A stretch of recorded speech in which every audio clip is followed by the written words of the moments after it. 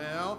A rose is blooming there for me, where the soul never dies, and I will spend eternity where the soul never. Let's catch that third.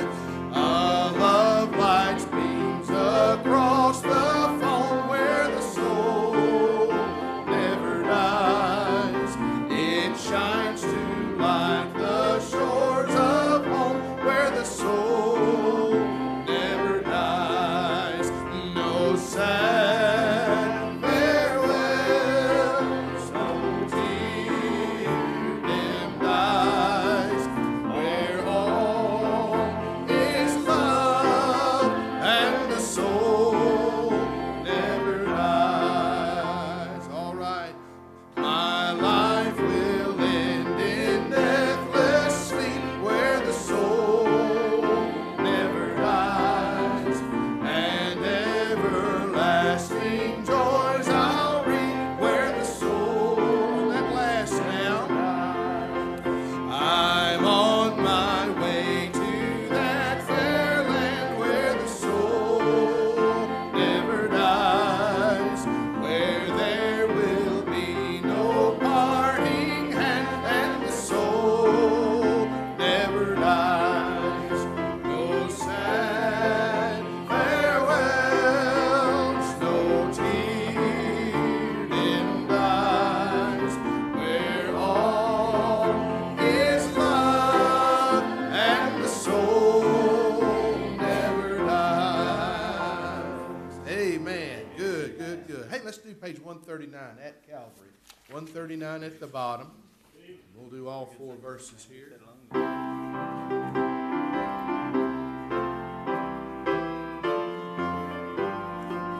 On that first now. Years I spent in vanity and pride, caring not my Lord was crucified, knowing not it was for me he died on Calvary. Mercy there was great and grace was free, pardon there was multiplied to me. There my burden soul found liberty at Calvary.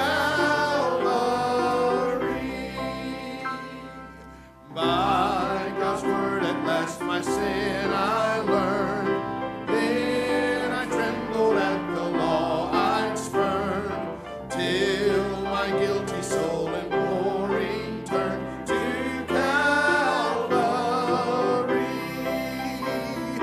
Mercy there was great and grace was free, pardon there was multiplied to me. There my burdened soul found liberty at Calvary. Now I've given to Jesus everything. Now I gladly own him as my King.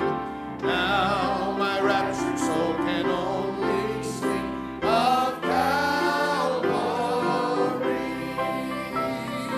Mercy there was great and grace was free, pardon there was multiplied to me. There my burdened soul found liberty at Calvary. On that last now. Oh, the love that drew salvation's plan. Oh, the grace that brought it down to man. Oh, the mighty gulf that God did span at Calvary. Mercy there was great and grace was free, pardon there was multiplied to me. There my burdened soul found liberty at Calvary. You can be seated. Appreciate you being here.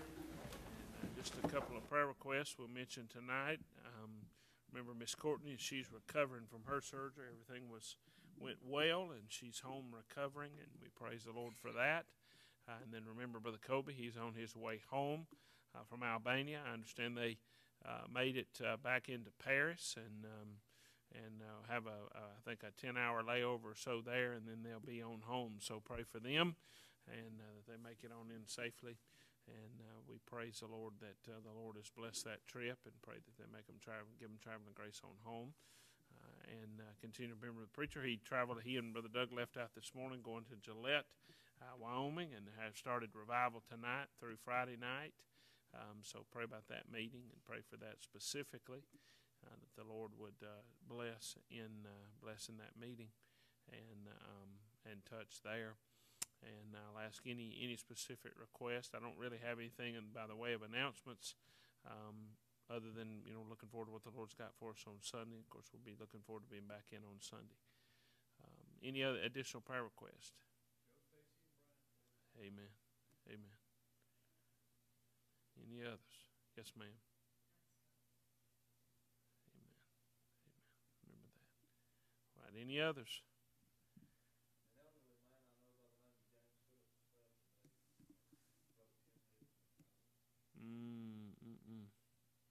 So remember that. Yes, sir, Brother Howard. Brother Kevin, man, rung us the other day, day before yesterday, and said his brother-in-law was very ill, was going into the hospital. Yep. To have surgery. Asked if we might pray for Sonny Waldo. Yep. Yeah, Brother Mark mentioned him last night, men's prayer. But Sonny Waldo's his name, and his brother Man's brother-in-law. He was going to have to travel to Florida to be with him. So pray for that situation. Yes, the Page family, Brother Page. Yeah, his wife is not doing well, and she's taking some medication that is affecting her muscles and various things as she deals with cancer. And so pray for her for sure. Yes, ma'am.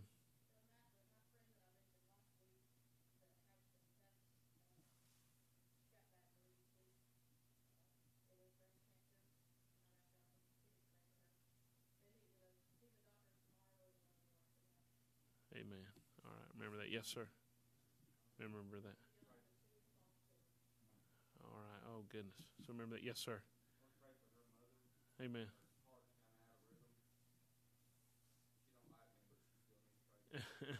Amen. Amen. Well, that heart rhythm stuff's nothing to mess with, so we certainly need to be sure and pray about that. Amen. All right. Any others? Yes, sir.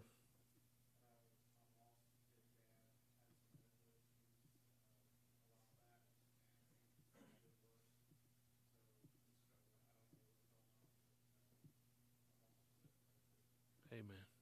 Amen. Remember that. All right. All right. Let's come around and pray, those that can and are able. If not, you can pray where you're at. Just have a time of prayer tonight before Brother Titus comes around to preach.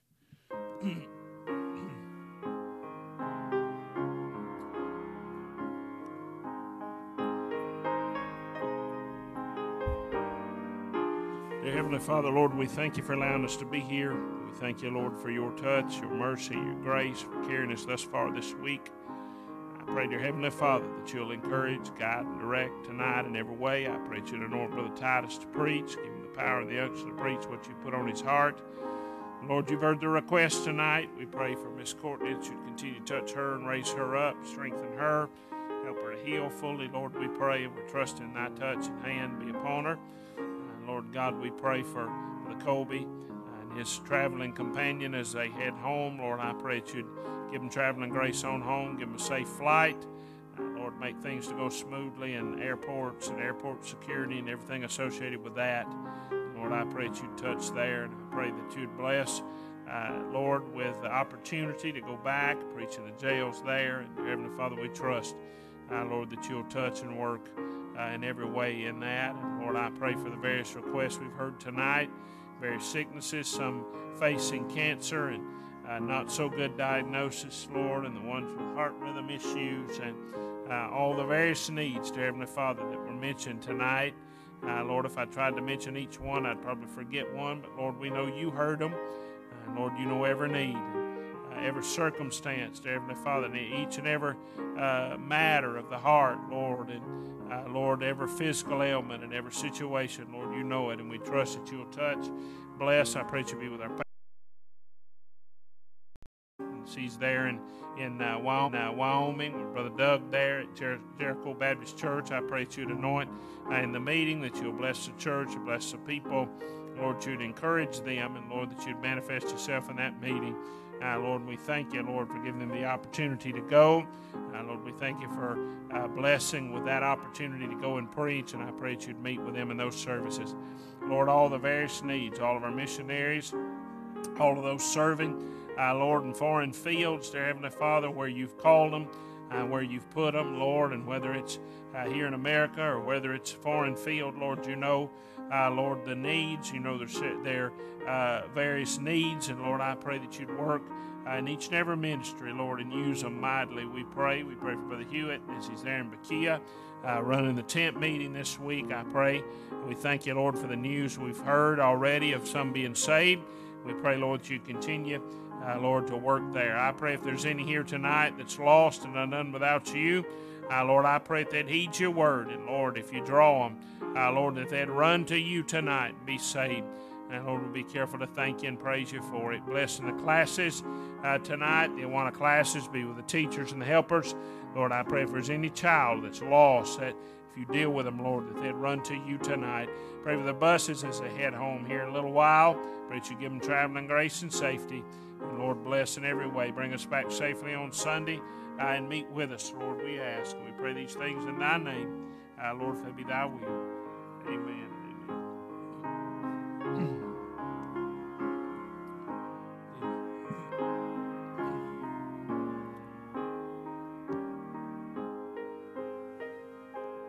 Brother Titus, you come on, you give me your attention tonight, and amen him, and smile at him, and egg him on, and we're looking forward to hearing Brother Titus preach. Okay, amen.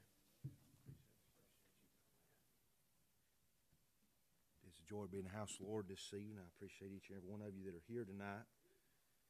I appreciate the privilege to be here. Appreciate the opportunity to preach. I know there's plenty of other preachers here tonight that probably do a lot better job than me, but I sure do appreciate the opportunity and the privilege. And I'm glad it's not necessarily in the man. If it's up to the man, we'd be in a mess. But I'm glad it's up to him tonight, and I'm trusting him to help us and give us exactly what we need tonight. If you have your Bibles, we'll be in the book of Acts, chapter number 16. Acts, chapter number 16 for our text this evening. Try our best to share with you the thought the Lord's laid on our hearts. I don't plan on being long tonight, just a simple thought, but I hope and pray that it'd be a help and a blessing to us. Acts chapter number 16, I want to begin reading in verse number 16. A very familiar scripture for our text this evening. The Bible says, "And it came to pass, as we went to prayer, a certain damsel possessed with a spirit of divination met us, which brought her masters much gain by soothsaying. The same followed Paul and us, and cried, saying, These men are the servants of the Most High God, which show unto us the way of salvation. And this did she many days. But Paul, being grieved, turned and said to the Spirit, I command thee in the name of Jesus Christ to come out of her. And he came out the same hour. When her masters saw that the hope of their gains was gone, they caught Paul and Silas and drew them into the marketplace unto the rulers, and brought them to the magistrates, saying, These men, being Jews, do exceedingly trouble our city, and teach customs which are not lawful for us to receive, neither to observe, being Romans. And the multitude rose up together against them, and the magistrates rent off their clothes and commanded to beat them. When they had laid many stripes upon them, they cast them into prison, charging the jailer to keep them safely, who, having received such a charge, thrust them into the inner prison and made their feet fast in the stocks. And at midnight Paul and Silas prayed and sang praises unto God, and the prisoners heard them. Suddenly there was a great earthquake, so that the foundations of the prison were shaken, and immediately all the doors were opened, and everyone's bands were loosed. And the keeper of the prison, awaking out of his sleep and seeing the prison doors open, he drew out his sword and would have killed himself, supposing that the prisoners had been fled. But Paul cried with a loud voice, saying, Do thyself no harm, for we are all here. Then he called for a light and sprang in and came trembling and fell down before Paul and Silas and brought them out and said, Sirs, what must I do to be saved? They said, Believe on the Lord Jesus Christ, and thou shalt be saved and thy house. And they spake unto him the word of the Lord and to all that were in his house. And he took them the same hour of the night and washed their stripes and was baptized, he and all his straightway. When he had brought them into his house, he set meat before them and rejoiced, believing in God with all his house. Let's pray. Our precious Heavenly Father, Lord, as we come before you once again this evening, Lord, I'm very thankful, Lord, and very honored, Lord, at the privilege, to Lord, to stand and preach your word tonight. But God, I realize, Lord, I'm nothing without you. Lord, I'm just a vessel of clay tonight and nothing more. God, if anything good is said or done, it'll have to be through and by you tonight. I pray that nobody'd see me. Lord, they'd see you high and lifted up and hear from heaven tonight, and I'd just be a mouthpiece, God, that you could use, that you do the preaching tonight. And God, the Holy Ghost would take your word beyond our ears and plant it deep in our hearts, Lord, and convict us and show us, Lord, our needs tonight. Lord, I pray especially, Lord, if there'd be one here lost tonight and never been saved by the grace of God, that God, the Holy Ghost, would come by this way tonight and convict them and convince them, Lord, their need to be saved. Lord, today could be the greatest day of their life, Lord, if they accept you as their personal Savior, that they'd believe and trust in you and the finished work of Calvary. Lord, they could leave here forever changed. And Lord, for a new eternal destination. Lord, not going to hell anymore, but getting to go to heaven. I pray tonight, God, you'd have your will and way in all that's said and done. Lord, speak to us that are saved tonight. God, I pray for those that may be discouraged tonight. Lord, maybe going through things that don't understand why. I pray that God, the Holy Ghost, would speak to them and comfort them and encourage them and help them to keep going and to keep trusting. And Lord, once again, all that you do tonight, we'll try our very best to thank you and praise you for it. For it's in Jesus' precious and holy name I humbly pray, and amen. The thought that the Lord's laid on our heart for this evening, I'm interested in this Philippian jailer. We see the story how that Paul and Silas were going on their missionary journey to different cities and places, and God has showed a vision of Paul and called them to Macedonia. And so they're making their way and going through different places, and they stop at Philippi. And we find this young lady, this damsel, the Bible said, that was possessed with the spirit of divination. And she followed them and was proclaiming to everybody that they were servants of the Most High God, which show unto us the way of salvation. It's sad today that there's a lot of dark wickedness that knows more about the Lord than the average person does. This woman that was possessed of a demon knew more about these men of God than the average person did. And Paul was grieved. The Bible said that he stopped and he told the spirit to leave her, and he left her in Jesus' name. But because of all this, her masters, her handlers, if you will, were upset because they've lost their income now. They didn't care what was wrong with her. They didn't care what she was going through or what was happening to her on the inside. They just liked what they could gain from it, what they could benefit from it. Ain't that the way it is today, a world full of people? They don't care about nobody but themselves, don't care what nobody else is going through, just what benefits me, what's going to help me, what's going to be good for me, what's in it for me. And so they got upset because Paul's now messed up their income. They seen that the hope of their gains was gone. They lost it. They were upset about it. So they made a big deal about it and ended up having Paul and Silas beaten and whipped and thrown into prison. We find here in this story, we find this jailer. We don't know his name, but we assume he's a Philippian jailer because he lives there at Philippi. And he's a jailer, and he's been charged to keep these men in the prison. It's a charge to keep them at all costs. To not let them out, not to let them escape, not to let it be known that they're there, to keep them at all costs. Not only to keep them, but it looks like to me it's unto death. I mean, his life absolutely depends on him keeping these prisoners locked up. Say, how do you know it was unto death? Because as soon as he thinks they're gone, he just goes ahead and starts to take his own life because he knows that's what's going to happen. Go ahead and get it over with because he knew that his life depended upon it. The Bible said such a charge. This was not no small task, no small charge. Maybe the greatest charge this man has ever been given in his career as a jailer. Keep these men at all costs, for your life depends on it. We notice his charge. I want to notice also his contentment. He took all the precautions and all the things, Brother Howard, he deemed necessary to keep them locked up. The Bible said that he put them in the innermost part of the prison. I mean the very center. No telling, Brother Andrew, how many locked doors they were behind. Not just one or two. I mean, in the innermost prison, as deep and as dark in that place as he could possibly get them in, probably away from any windows, probably away from anything outside, as deep and as dark into that jail as he could get them in. He put them in the innermost part, behind multiple locked doors. He said, that'll take care of it. But just in case it don't, he even took it another step further. He locked them in stocks. The Bible said he chained them up. They're in the innermost part of the prison behind, no doubt, multiple locked doors, and he also chains them inside that innermost part of the prison. He looks back and says, yep, that ought to do it. That ought to take care of it. That ought to be sufficient. That ought to be more than enough. No man can get out of all this that I put them in. Everything should be just fine. Nothing to worry about. He's content in the things that he's done. He's content with the precautions that he has taken, the measures that he has taken to see to it that everything goes according to plan.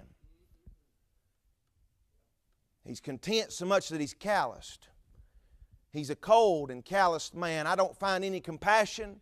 I don't find any mercy toward Paul and Silas. I mean, they've been beaten and they've been whipped. I mean, their clothes have been rent off of them. They've been striped, the Bible said. And I find no compassion. I find no comfort, no mercy on these men whatsoever. He's a calloused man. He's not interested in doing nothing but his job and taking care of him and his. He's not only calloused, he's calloused because he's not moved by what they say or what they do. He's also pretty comfortable. He goes off to sleep. No worries. Middle of the night. They're in their innermost part of the prison. They're locked in chains. Brother Chris, they're not going anywhere. I've got nothing to worry about. Everything's took care of. I've got this figured out. I've got it handled. Everything's A-okay. He's comfortable. He's so comfortable he's going off to sleep. He hears a bunch of commotion going on of singing and praising and praying, and he's not worried about it. He's not troubled. He's not bothered by it. He's not moved by it. He's just going right off to sleep. He's content in what he's done and in his actions and the measures that he has taken. He feels it is enough. But then I want to notice very quickly his calamity. Everything's fine, he thinks. He goes off to sleep. But then there's a much bigger commotion takes place. There's an earthquake. The Bible said that it shook the very foundations of the prison so that all the doors were opened and all the bands, I mean even the stocks fell off and were loosed. That's not an ordinary earthquake.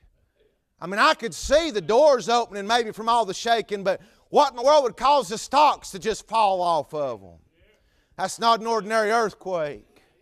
That earthquake shook that whole prison and opened everything up, but I dare say to you tonight, it didn't just shake the prison, but it shook a man also. It shook a man's heart, a man that was once calloused and cold, a man that was once comfortable where he was, and the measures that he had taken, thinking that everything was okay in life, that he didn't have nothing to worry about, nothing to fear. I've got this under control. I'm okay.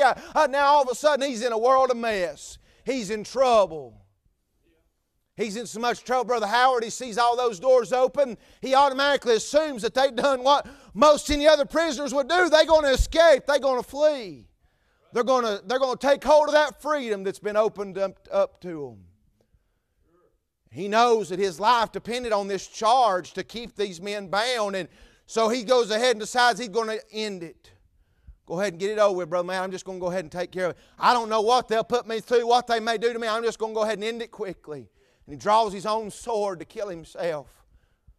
He sees his calamity. He found out real quick like that it was revealed to him that what he had done wasn't enough after all. His actions, his measures, his precautions, and his ability wasn't enough after all. It wasn't enough to get the job done. It wasn't enough to keep the charge. It wasn't enough to save his life from destruction and the consequences of failing the charge that was given to him. And it's revealed to him that it wasn't enough. All that he had done and all the comfort that it brought him, what he had done. And one day he found out it wasn't enough. It wasn't enough. He realized that it was out of his control. It's out of his, I mean, how was he supposed to know there's going to be a great big earthquake? How is he supposed to know all these things was going to take place? And he realizes he's in trouble. And he starts to kill himself, starts to take his own life. But thank God there's a man of God that cries. Paul cried. He said, do thyself no harm. Wait a minute. Stop. Stop what you're doing. Stop where you're at. There's no need to take your life. You don't have to die today. We're all still here. Everything's still okay, Brother Chris. It's not too late for you yet. It's not over with yet. This ain't the end for you yet. It doesn't have to end here tonight. He cries, stop. Stop where you're at. It was a cry that led to salvation. I'm amazed when they cried out to him and they stopped him from taking his own life. He comes running and trembling. And he falls before him, Brother Matt. I'm amazed at what he said. I mean, you can't say it no more plainer. Sirs, what must I do? What must I do? Almost sounds like he's heard about this before. Almost sounds like he's heard, Brother Adam, somewhere along the way, sometime or another, he's heard a little bit about this before. What must I do to be saved? I don't know when, I don't know how, but sometime in his life, he's heard something before. He knows the right question to ask, something that may have been troubling him and bothering him for quite some time. And he says, sirs, what must I do? What must I do to be saved? He says, I realize that I can't. I realize that in my ability, I'm weak, I'm fallible, I'm incapable, I'm not able. I can't save myself, sirs. What must I do? What must I do to be saved? I'm glad they knew what to tell him. I'm glad they knew what to do. I'm glad it led to salvation. I'm glad they told him the way of salvation. They told him how to get... Hey, that woman that was possessed, she knew exactly what she's talking about. She said that they show unto us the way of salvation. Aren't you glad for somebody that can show somebody the way of salvation? Notice they didn't say a repeat after me prayer. They didn't go and automatically dunk him in water. They didn't say you need to go do this, you need to go do that. All they said was simply believe. That's all they said. There wasn't none of this great big thing that they had to go through and do. He said believe. Believe and thou shalt. Believe on the Lord Jesus Christ and thou shalt be saved. I'm glad it was not only good enough for him, but they told him in your whole house. Not just you, but if not only you, but anybody and everybody in your house. It's good for everybody. He is enough for you. He's enough for your children. He's enough for your mom and your daddy. He's enough for your wife. He's enough for everybody in your house if you'll just believe. Thou shalt be saved. I'm glad it's a salvation that went beyond him, but it was good for everybody. Notice his conversion. Notice the change in his countenance. We find him one moment, he's on his knees trembling. He's scared to death. He goes from trembling to believing. He goes from an absolute panic. I mean, have you ever been there before? Have you ever found yourself in a situation, a place where you just almost in absolute panic, scared, don't know what to do? He goes from absolute panic to peace. I mean, just like that. I'm glad salvation's instant. Sanctification may be something that we grow and we do, but I'm glad salvation itself is instant. It's spontaneous. I'm glad it's not something we got to work through and do, but I'm glad immediately from the time that we put our faith and trust in the Lord Jesus Christ, I'm glad we're saved by the grace of God. We're sealed, we're washed, we're made clean, we're forgiven, all in a moment. That thief on the cross didn't have time to go and fix a bunch of things and do a bunch of things different.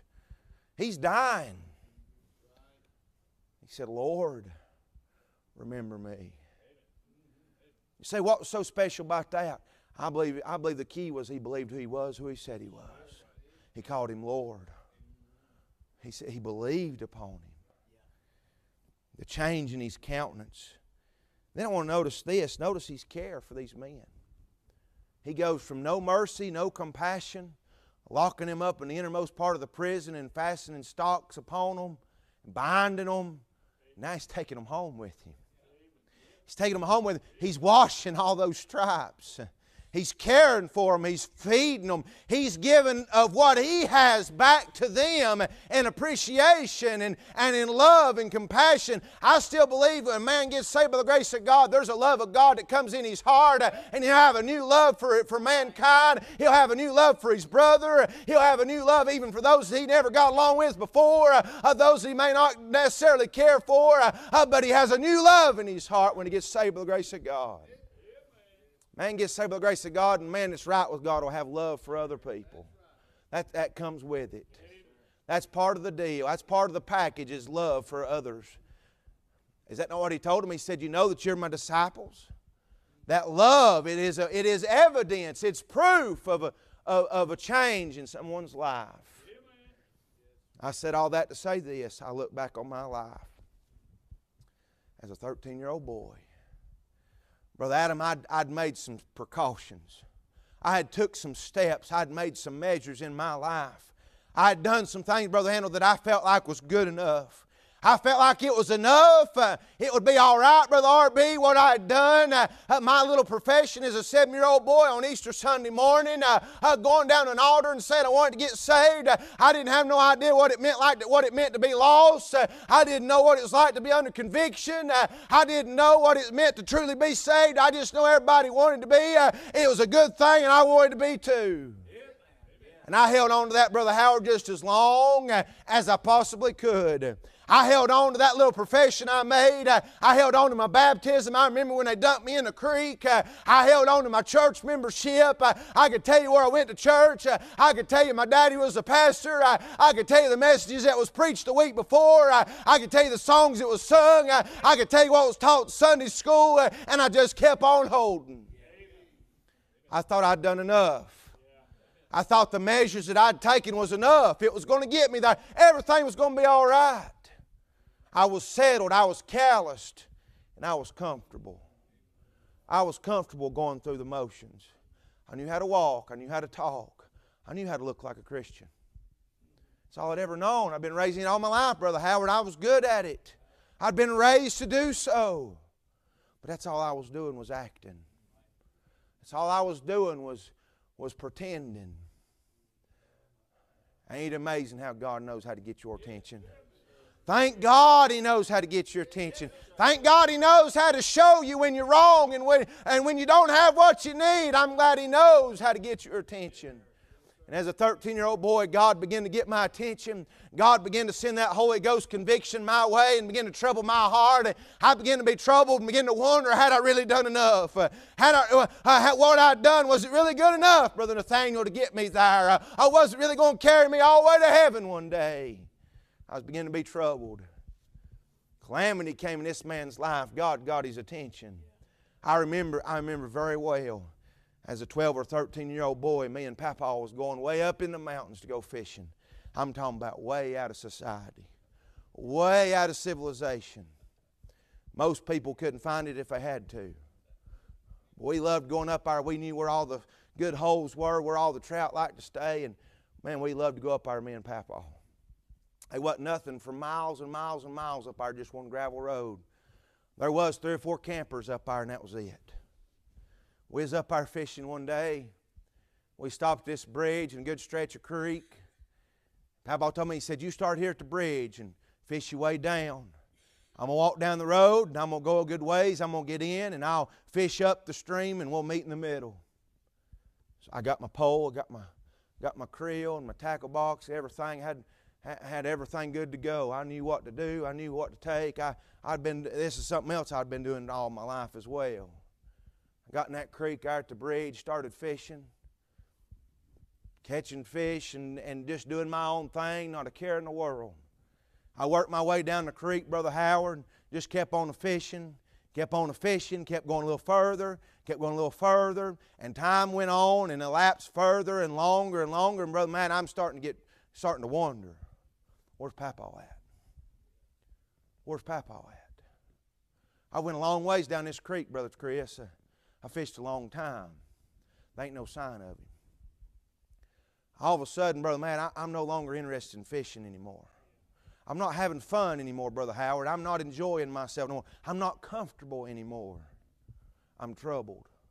I'm worried. Papa ain't nowhere to be found.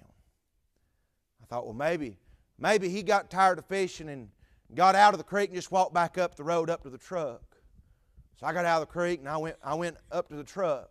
No sign of him. I hollered for him. I looked for him.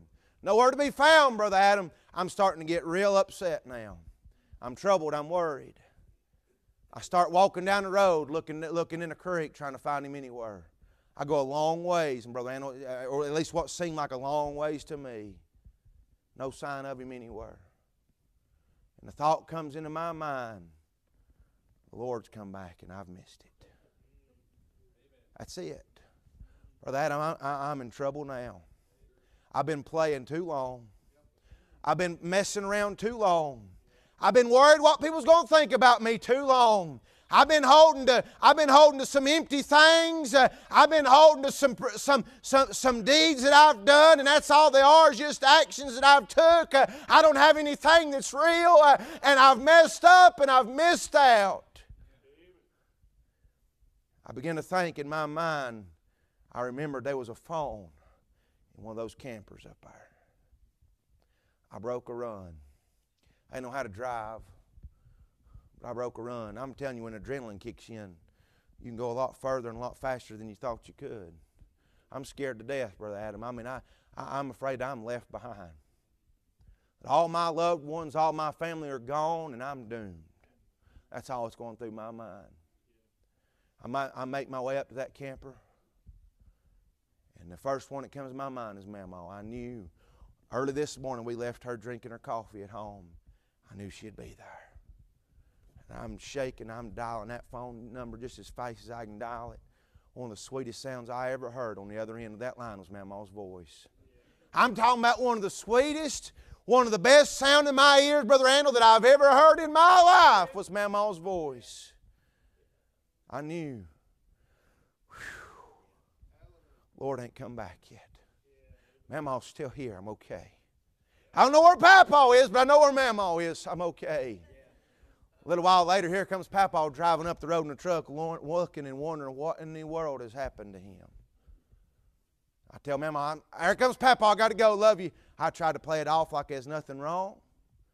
I told her I just called to check on her, Brother Adam. I ain't want nobody to know that there's anything wrong with me. Everything's all right. Ain't nothing wrong. I'm not worried about nothing. Everything's just fine. Just want to call her. She knew something was up. That wasn't like me just to do that out of the blue, middle of the day. We're fishing. I ain't worried about nothing else most of the time. Here comes Papa. I got to go. He's wondering where I'm at. I went about normal life again. But I'm troubled on the inside. Brother Howard, I'm doing everything I can not to let it show. I don't want nobody to know, Brother Chris, there's something bad wrong on the inside of my heart. Many a sleepless nights, I'm wrestling, I'm worried, I'm tossing. Nights that I was scared to death, Lord, come back. Wake up out of sleep and go downstairs to Mom and Dad's room, just peek open the door and see if I can hear somebody snoring or see somebody laying there in bed. Scared to death. I'm telling you tonight, I'm glad the Lord knows how to get your attention. I'm glad God knows.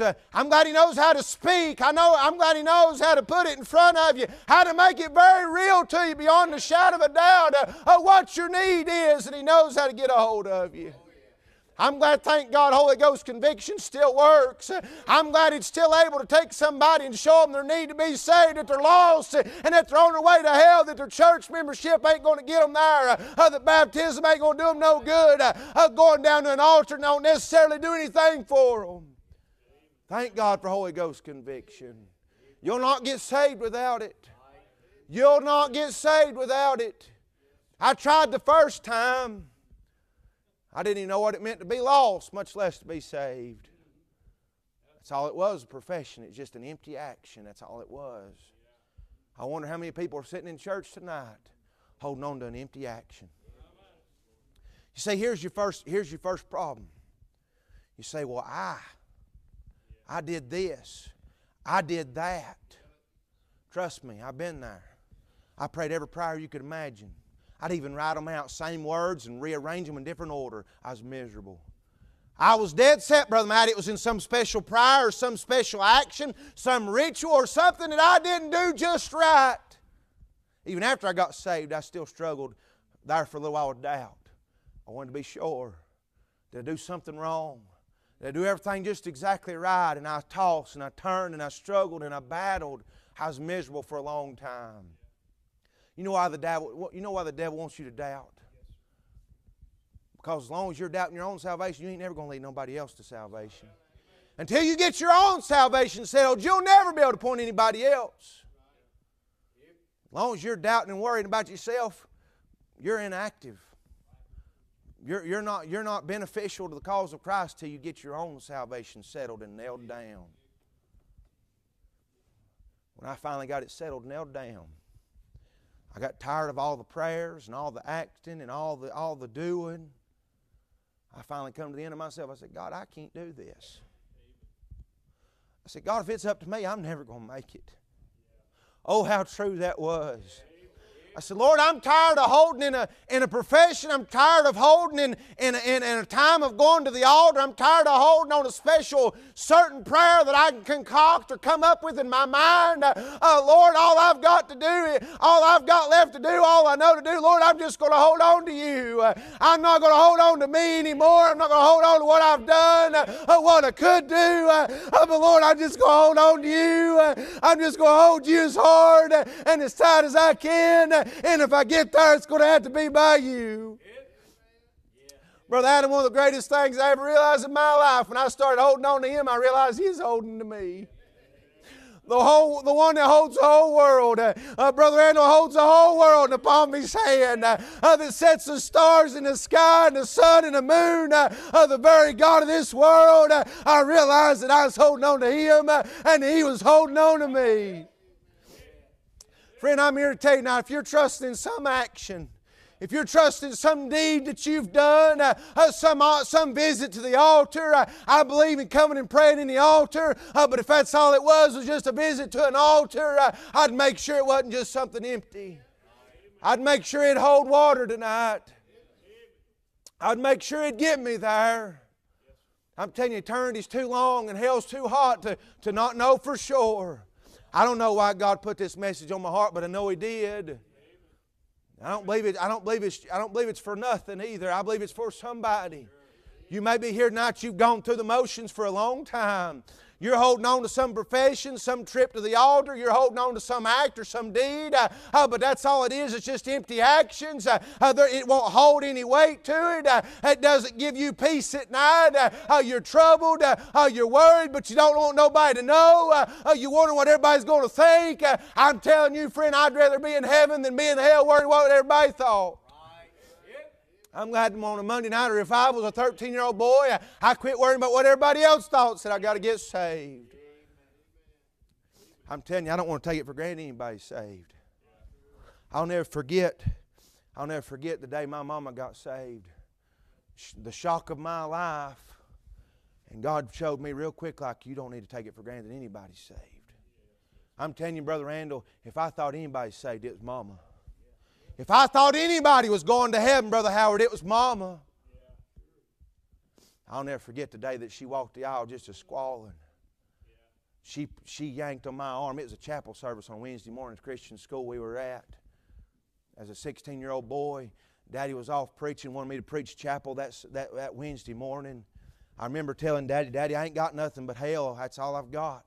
I don't have anything else to preach, Brother Randall, but hell. That's all that's on my heart. Daddy said, you better preach what's on your heart, what God puts on your heart. I'll never forget that morning. The car didn't want to crank. It was falling a flood. I had to walk down the rain to Mama's house to borrow a car.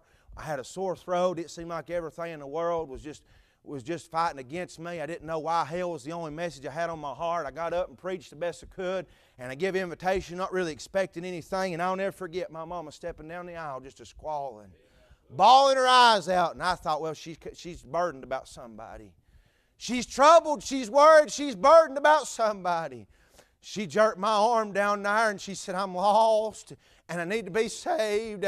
I'm telling you, Brother Howard, if she needed my help, she's in trouble. I couldn't do a thing in the world for her. I'm telling you, I was there in shock, Brother Randall. I didn't know what to say. I didn't know what to do. Tears began to roll down my face, and I just laid there and cried a little while on that altar. I'm glad she didn't need no help. I'm glad she didn't need nobody to tell her what to do. She had told many others what to do before, but she began to pray and cry and ask the Lord to save her. I'm glad everybody needs to be saved tonight. Everybody needs to be saved. When God shakes your heart, when God makes it real to you and shows you you're lost, that's the time to do something about it. Realize that I couldn't get there. He's the only way. I'll say this and I'm through. You may be here tonight and you may be saved by the grace of God. You know beyond a shout out you're saved and you're going to heaven. But God's allowed things in your life that's awful unpleasant right now. Awful uncomfortable right now. Paul and Silas just going around trying to tell people about Jesus. That's all they're doing. Trying to tell people about Jesus. They strip their clothes off of them. They beat them and they whip them. They throw them in the deepest, darkest part of the prison and leave them there. I don't know about you, but I know if that's me, I'd be a bitter individual. I'd be upset, Brother Howard. I'm telling you, I'd be upset. Brother Adam, it'd be awful hard for me to sing praises and pray at that moment. It'd be real hard not to be upset. Lord, I don't understand this. Lord, what are you doing? Why are you allowing this into my life? I'm just trying to do what you called me to do. My back hurts. It's cold and it's dark. It's wet in here. Lord, why? Sometimes God will allow trouble in our lives, physical trouble in our lives, to show somebody else the spiritual trouble in their life. Had they not been there in that deep, dark part of that prison, that Philippian jailer would have never known what it was, how to be saved by the grace of God. Maybe you're here tonight and God's letting you go through something you don't understand why. You're trying your best to do what God wants you to do, and God's allowed trouble in your life. Just remember, God may allow physical trouble in your life so God can use you to point out the spiritual trouble in somebody else's.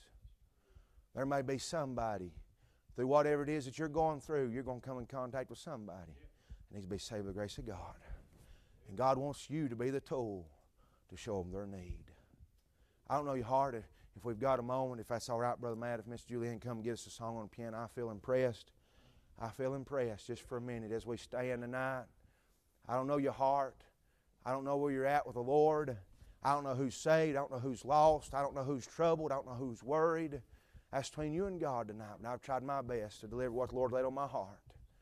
If you're here tonight and never been saved by the grace of God, God the Holy Ghost has shook your heart tonight.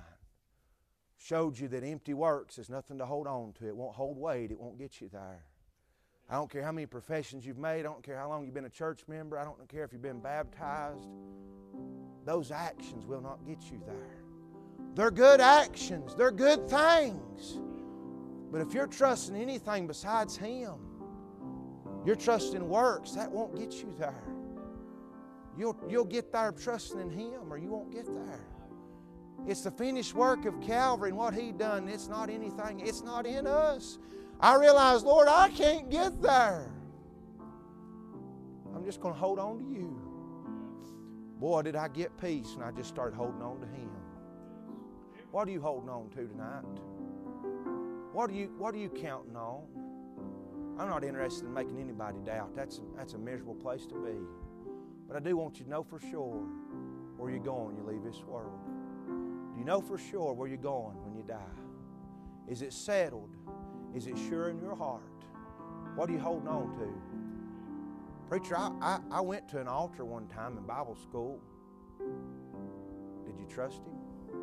Are you trusting Him? Are you trusting in that trip, or are you trusting in Him?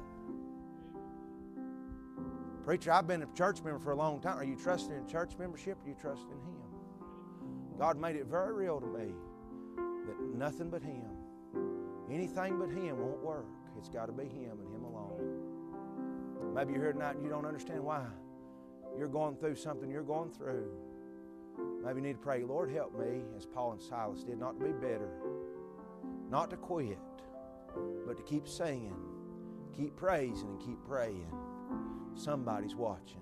I don't know your heart as she plays. I want to give you opportunity to do business with God tonight. I don't know your heart. Maybe you need to come pray. I just feel impressed.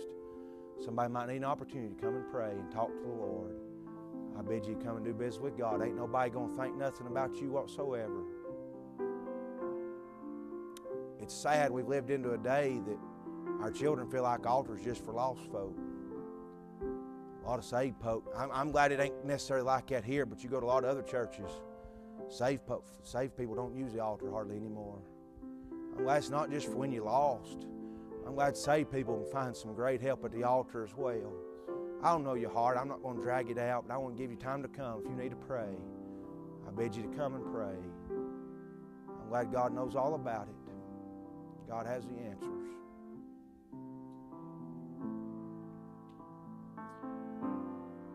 Thank God you can not only be saved, but you can know it with full assurance.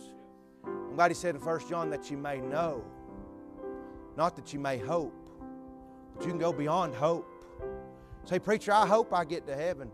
You can have more than just hope. You can know. By the authority of God's holy words, you can know beyond the shadow of a doubt where you're going.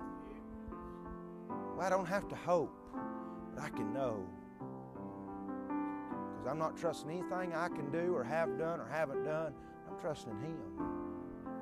I asked Him to save me. That's all I can do. Ask and believe. The rest is up to Him. We can't save nobody. Sure do appreciate your good attention. I appreciate the opportunity to preach. Brother Matthew, come ahead.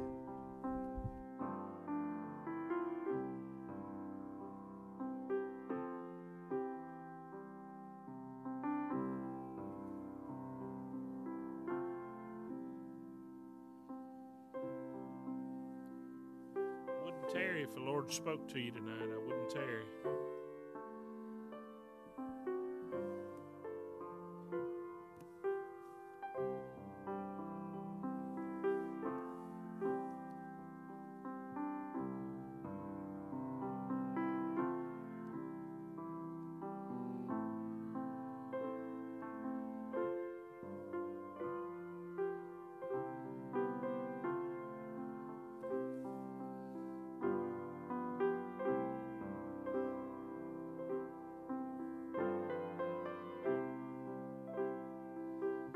Nothing like the peace that comes with knowing.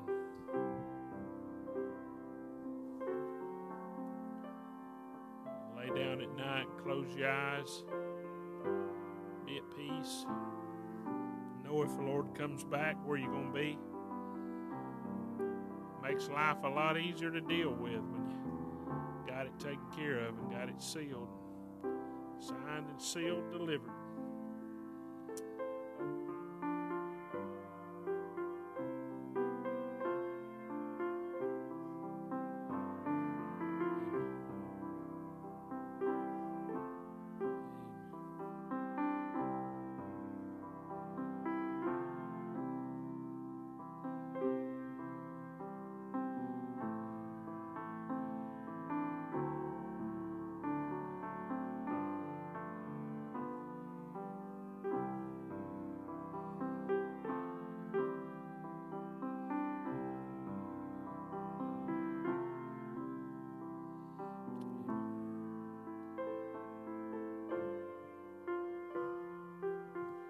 Song she's playing says, "Are you ready? Are you ready?" I think you've heard that question tonight. If I wasn't ready, I wouldn't leave. If I wasn't ready. I appreciate Brother Titus preaching tonight. I appreciate the truth of God's Word. And I appreciate him minding God. And I told Brother Randall, but Titus, I think probably the entire time that jailer was with them, they was probably preaching to him. He's probably sitting there in shackles preaching to him. He said, "Now tell me how to be saved." And God made a quick believer out of him, shook him. And I wouldn't wait till God had to shake me and make the walls fall down around you to wake you up. appreciate the preaching. It's been a blessing to be in the Lord's house. And I thank you for your attention. Appreciate you preaching, Brother Titus. Appreciate you minding God. And if the Lord's dealt with you and you're here and lost and you didn't move, or the Lord's dealing with your heart and you need to talk to somebody, we're here. We're not going to rush off. And we'll pray with you. And we'll get our Bible and show you what the Word of God says about being saved, how to be saved. And we'll take as much time as we need. And I wouldn't leave lost. Looking forward to what the Lord's got for us on Sunday. Be much in prayer for services. Of course, we'll have everything, regular services on Sunday. Remember the prayer requests we've heard tonight. And Brother Darren, will you mind grabbing one of those plates back there and setting it in that on the middle back there? Might be one, should be one underneath the seats back there somewhere. And if you'll drop your Awana offering in as you go by.